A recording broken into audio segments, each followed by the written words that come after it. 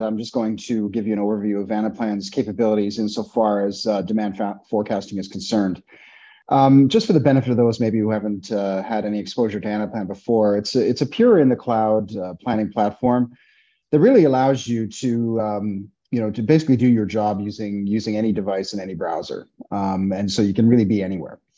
And dashboards are the way in which users interact with the platform. So here you're seeing is an example of like a summarized landing page dashboard that, as as a demand planner, I'm able to kind of go to one place and see all of the information, the pertinent information that kind of pertains to me. So things like alerts, some key charts that I might want to look at, as well as being able to navigate to different areas. And you'll see that these dashboards are very versatile in terms of their use within the process. Here, we're using it basically as a landing page that displays some key metrics and some key information, but also being able to key alerts and being able to navigate to different areas. And you're going to see a lot of different dashboards as we go through the demonstration. So on this particular landing page, what I'm able to see is, first and foremost, my different types of my different forecasts, if you will, where we have like a consensus demand plan. We've got a marketing forecast. We've got a PlanIQ forecast. We've got a sales forecast, a customer forecast, as well as a finance forecast. More on that a little bit later when we talk about collaboration within the planning process. But you can also see jumping out at me is some different alerts, things around alerts around forecast error, forecast bias, as well as data cleansing alerts. I also have some links where I can look at things like a command center, being able to look at, what is when I come into the office or start my job for the day, what are the key things I need to look at as a demand planner? Because it's really all about funneling that information down to, the most pertinent information. And when Anaplan enables that. So more on that a little bit later, but also being able to start the forecasting process in terms of establishing a baseline demand, correcting outliers, and then also looking at some demand shaping activities around promotional planning, end of life, and new product introductions. But let's go ahead and click on this link here. And I can also see on this dashboard too, here's my latest actuals, and here's the current period that I'm in. So I immediately can see the context of where I am. Let's go ahead and go into the command center. And on this particular dashboard here, it's again more about those key alerts. So I'm able to kind of drill into those alerts and be able to see like what kind of sensing alerts I have from a demand sensing perspective, what kind of forecasting alerts and what kind of shaping alerts I might have, as well as some associated charts along with that. And as I scroll down, what you'll notice is that in the sensing area, I have 42 high growth product alerts and 1 low growth alert. So immediately as a demand planner, and I might have, tens of thousands of SKUs, but Anaplan's alerting me to the fact that I've got 42 high growth products and 1 low growth product that I need to take a look at. So immediately it's been able to help me sift through all of those products that are probably doing okay, or at least within tolerance or margin, and giving me and flagging those ones that I need to take a look at that is a much smaller subset. You can see I also have like forecasting alerts. I've got 3 forecast alerts and 1 data cleansing alert, as well as a gap to sales, and looking at overall attainment versus targets. And down below, as I scroll down, you'll notice that I have a listing of those specific products that pertain to those alerts here and their associated growth rates. What Anaplan's been able to help our customers do is go from having to sift through all of their SKUs to determine which ones they need to be concerned about, to really presenting those to the demand planners. So it's really allowed our customers to move to more of an exception-based management approach, which really translates into tremendous time savings. Because if I've got tens of thousands of SKUs, I've only got to be concerned about 43 of them. And those 43 are presented to me directly on the dashboard as callouts. And then I can take corrective action on those 43 products without worrying about the other tens of thousands of other ones that potentially are within tolerance. I can also drill into these forecasting alerts and get a little bit more information. So being able to kind of drill down and see that I've got 2 customer locations and 2 products where I can see that I've got some bias alerts, as well as the absolute percentage error in terms of the forecast, And what I'm able to do is actually start taking corrective action. Notice that I'm only being presented with those two items that are part of those alerts. And I can actually attach a reason code and say, well, the reason why this one is maybe we lost a big customer. And, I could type in some additional detail like, lost a sale. So I can actually go in and put some additional information or context around those alerts, and then basically clear them from my list of outstanding to-dos. So we're able to do that. And we can also go into things like bias exceptions, and be able to understand like, okay, well, here's the one that sort of meets that bias criteria. You'll notice that because I put in a reason code and a comment, that is now considered to be reviewed and cleared from the list. So you're able to kind of take action on those exceptions, and be able to kind of clear them from your to-do list. Now let's talk about basically performing our setting up a baseline demand forecast. Well, as the panel indicated earlier, that Anaplan can generate that baseline demand forecast automatically using statistical forecasting as well as PlanIQ. And the way that typically works is you basically use historical information or related data to then generate that forward-looking forecast. But what Anaplan does as a result of that is it uses back testing to determine which algorithms most closely match basically the historical retro forecast of that SKU level detail or product level detail, to then provide a recommendation and then generate a forward-looking forecast based on your parameters. So in this particular case here, what we have is, and you'll notice that if I click on this particular list on this little drop list on the dashboard, what I'm presented with here are some golf-based SKUs. So what we're doing is we're basically doing this demand planning at a SKU level of detail. And again, you can pick whatever level of detail you'd like to do your forecast at, but in this case, we're doing SKU level detail. And for this particular SKU, what Anaplan has done is it has performed a retro forecast against actuals for this particular SKU against 27 different statistical algorithms, as well as 6 PlanIQ algorithms using external related data, and then ranked those algorithms according to the selected accuracy driver, which in this case is MAPE, and then provided a recommendation about what algorithm to use in order to then generate that forward-looking forecast for this particular SKU.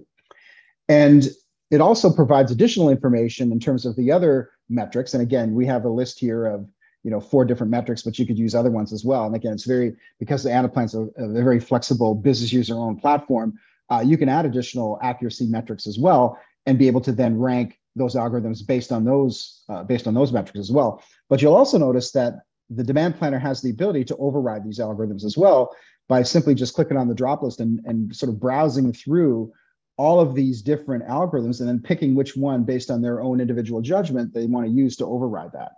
And so this baseline forecast is generated automatically, by Anaplan based on best fit algorithms, in this case at the SKU level of detail. And now we're just going in and potentially making some adjustments or overrides, to that baseline forecast. You can also see in this case, what the actual unit history was versus the unit retro forecast. And so, and based on how close those how close those are, Anaplan provides that automated recommendation that, again, of course, can be adjusted and overridden by the demand planner. Okay, so let's go ahead and go back to the dashboard. So we've done our baseline demand, but there are going to be outliers associated with that baseline. And what Anaplan does is it basically tags those outliers.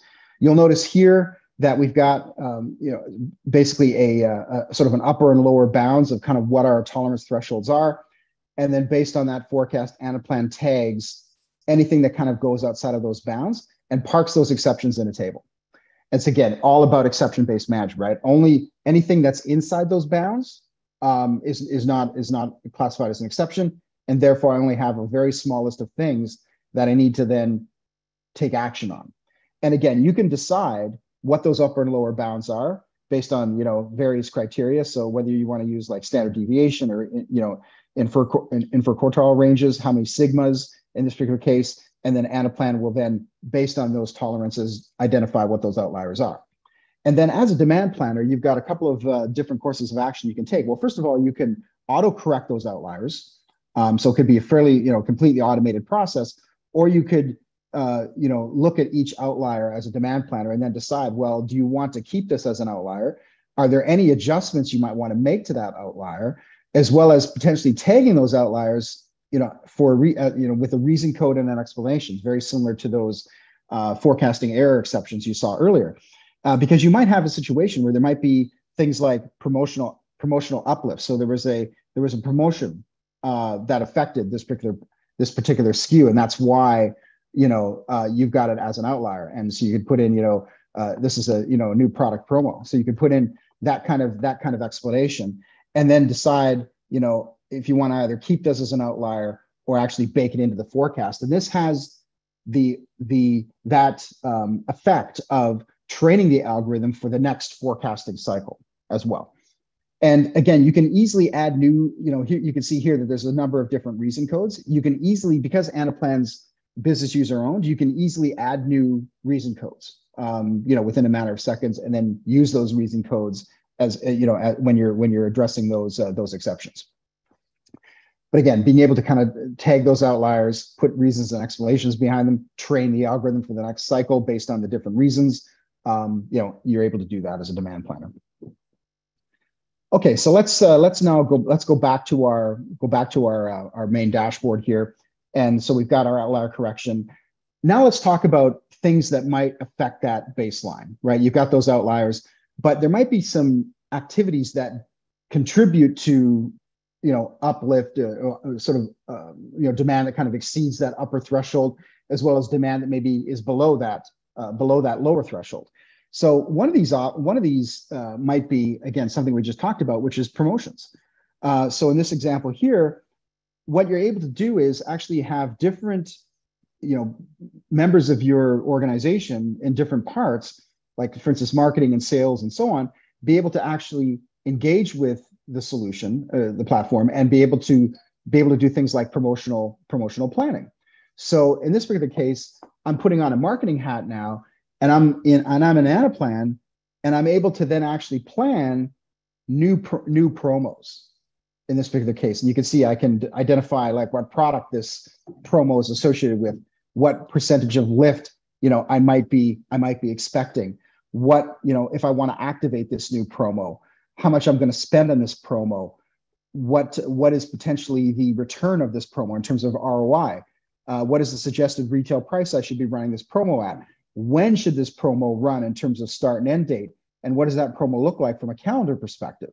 So again, you'll notice that this is a very different look to sort of the demand planner view, where we're looking at units and doing stat forecasting and dealing with outliers. But now I have my marketing hat on, and as a member of the marketing organization, I can actually go in and add new promos in a way that makes sense for a marketing user, where we're adding new promos, we're identifying what products we're going to promo, the expected lift, et cetera, associated with that. And so you're also able, to create new promos on the fly as well, and tag those promos, to a particular customer or collection of customers, or like a cluster, if you will. And so there, different users are able to engage with the Anaplan platform, work in the way they want to work, and be able to contribute in their way to the overall demand planning process.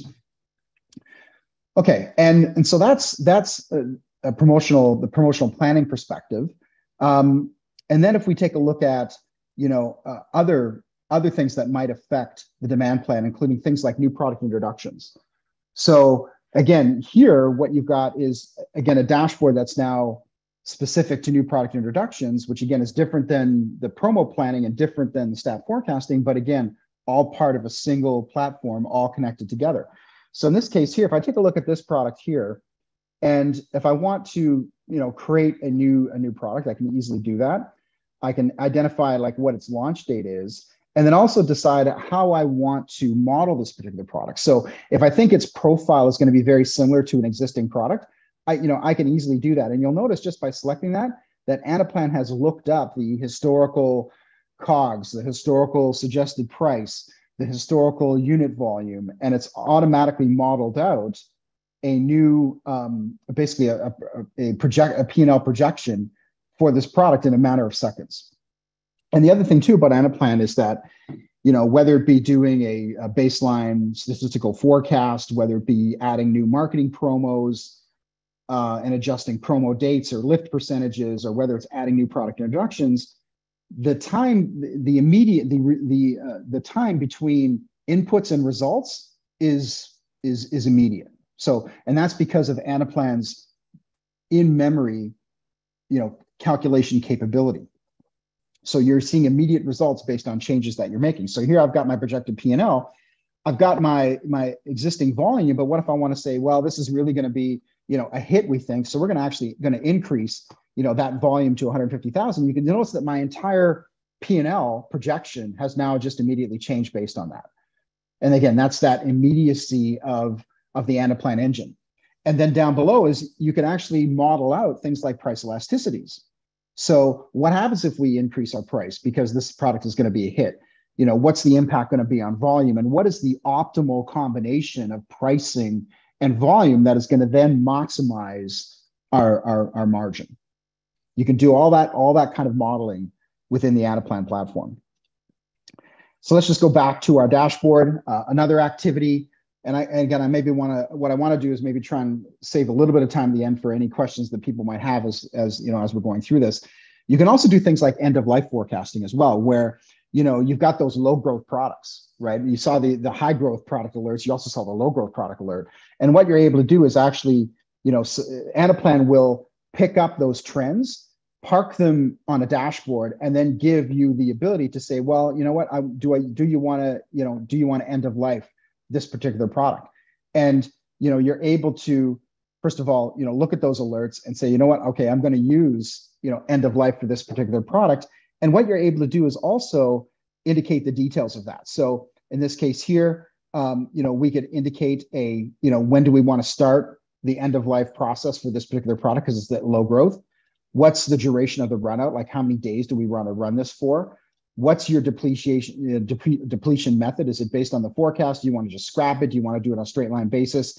Also, too, like what is the, what kind of pricing is that product at?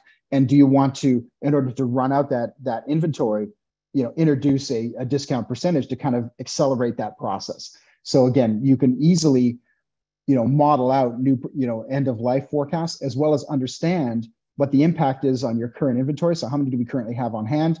What's the value of that inventory? And also any kind of obsolescence that's associated with that. So again, being able to connect, product performance with the realities of having, of the inventory costs associated with those particular products, and what are the impact on the organization's financials as a result of undertaking this particular end of life process. Okay, so that's just another sort of example I want to share with you. And I talked a little bit earlier about the importance of collaboration. Well, Anaplan brings multiple groups to the table to improve forecasting accuracy. So let's talk about those different groups. So we talked about marketing already in promos, but also sales can have a seat at the demand planning table. And because they've got knowledge, they're looking at more things from a product account perspective. Like, here are the accounts that I'm responsible for. I've talked to my customers. What are the risks and opportunities that I see? And how do I bake those into the forecast? Well, you can see here now from a sales point of view, I can immediately see, well, here's my, here's the year-to-date committed spend for this particular customer. Here's the current year-to-date sales they have. And do I want to, introduce any kind of like forecasting hedge?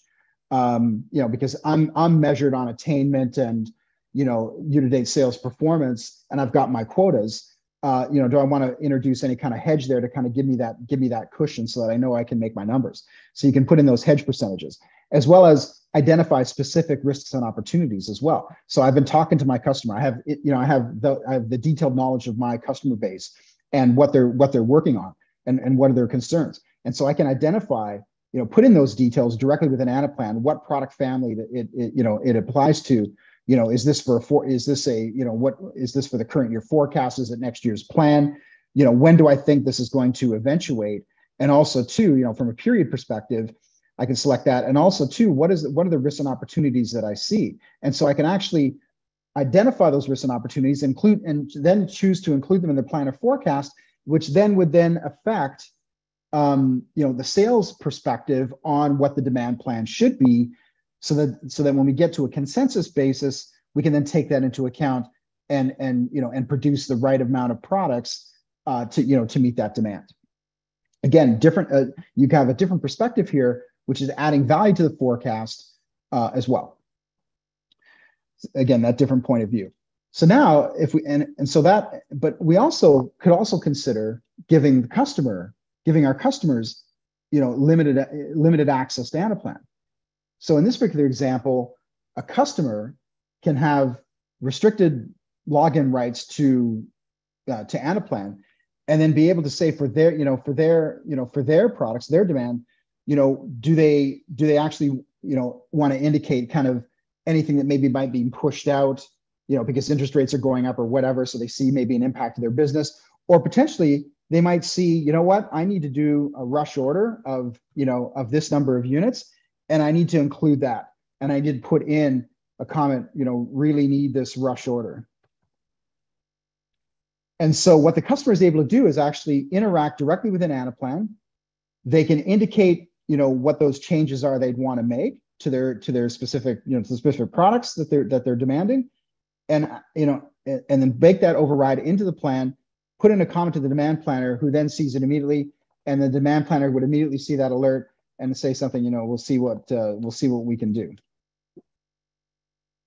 Well, this is an example of real-time collaboration within the platform, where you can give customers that limited access, and they can get immediate responses to changes in their perspective on demand as well. And again, this forms part of that, part of the stakeholder group, if you will, that ultimately arrives at a consensus. I know I've got only about 5 minutes left here, so just a couple quick things.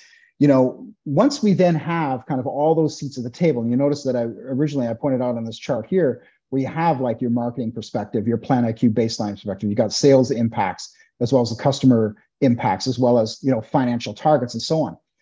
And then ultimately, we can bring all those points of view together and arrive at a consensus. And so that's what Anaplan does. And you can see here that potentially you can track things like historical forecast errors. Like if sales is over optimistic, you can take that into account when you're determining what that demand forecast is, that consensus demand is, and you can assign a weight to that.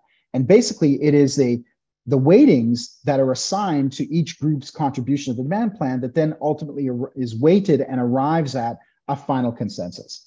And you can immediately see, well, here's the initial baseline, here's the sales lift, here's the marketing lift, here's the customer lift or customer changes.